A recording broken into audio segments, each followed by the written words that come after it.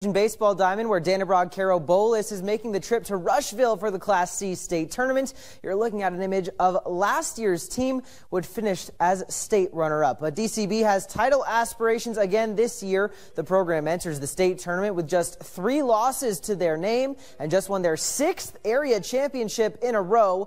Last year's squad lost in the title game to Malcolm, breaking up what would have been a three-peat as state champs. And this year's group is motivated to right those wrongs in Rushville.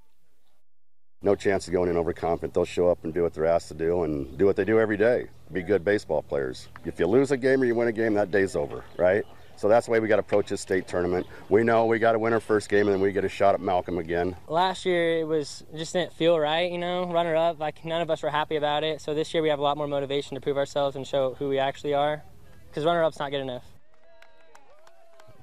DCB plays their first game of state in Rushville tomorrow morning at 11 against Pender.